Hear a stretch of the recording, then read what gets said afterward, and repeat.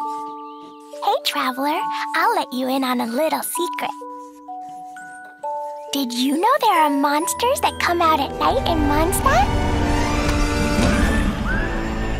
Shh, be quiet. I'll tell you everything, but you can't tell nobody. After everyone is tucked up cozy in their beds for the night, monsters pretending to be the Knights of Favonius come out to trick people. I can even hear their footsteps from inside the confinement room.